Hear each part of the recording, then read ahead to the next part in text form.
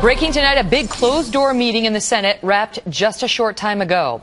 Oklahoma Senator James Inhofe was there. He is ranking member of the Senate Armed Services Committee. Sir, good of you to be here with us again tonight. What did you learn? I understand there was a State Department, a Pentagon, a Joint Chiefs, and an Intel representative. What did they tell you? Yeah, they're all there, Megan. Obviously, it's a classified briefing, and I wouldn't be able to say exactly what happened, but I can tell you opinions that I have as a result of not just that, but of the other things that are happening now. Can I first of all say something about your previous guest, Larry Korb? I hope people that are watching that understand what he's talking about. He kept saying that Bush turned loose some 500 people. Right. Well, the procedure is when they come in and they're captured, they go through interrogation, they make a determination, are these people dangerous, are the kind that we need, and if not, they go ahead and send them back. Obviously, they kept everyone. There's not room in Gitmo for everyone. So that's a procedure. Probably, I'd say, at least 1 out of every 2 that comes in were released. That's not the case now. The case now is you have the 5 most dangerous people out there.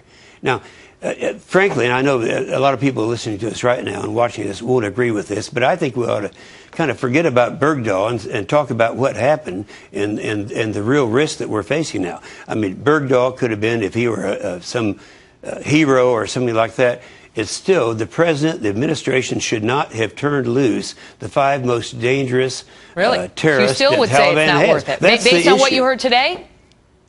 Yeah, well, that's my own opinion. That's why, again, I can't say what I heard today because it's a classified briefing. Can you speak to whether there was unanimity among those who briefed you in terms of the dangerousness of these men? I would say this: there's total uniformity. Total uniformity. I think they rehearse these things so that everyone sticks together. No one contradicts anyone else. Did you walk away more concerned or less concerned? I did walk away.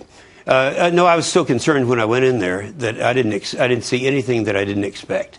And that's really about as much as I feel comfortable saying. But let me ask you this. What about the proof of life videos? Because I know we've already had testimony that they were shown. And these are the videos that the Taliban supposedly released of Bo Bergdahl that led the administration to say he's on death's door. We heard that from Debbie Wasserman Schultz tonight. He was on death's door. That's why this had to be done immediately. Well, of course, Debbie Wasserman Schultz was not in this hearing, so I don't know what her source is. But yes, they've said that publicly, that he was on death's door, so this is a sympathetic thing. But again, we're overlooking the main problem here. Let me just tell you what my feeling is as a result of all of this, and I watch everything that is going on, at least I try to. First of all, we have a president, and his atrocity was that he turned loose the 5 most dangerous people that are over there. Secondly, he told the Taliban exactly when the U.S. will go out, and regardless the conditions on the ground. But listen to the third thing. He told the Taliban that he's going to declare an end to hostilities. I'm reading that till I get the word right. What that means is, once you end hostilities, anyone who's in there, you can turn loose. This president has had an obsession to close Gitmo now since before he was president of the United States. His legacy now in his own eyes is to get it closed. And this is a price, I suppose, that we're paying to do that. So the doors can just open and he'd walk away. That's the serious thing.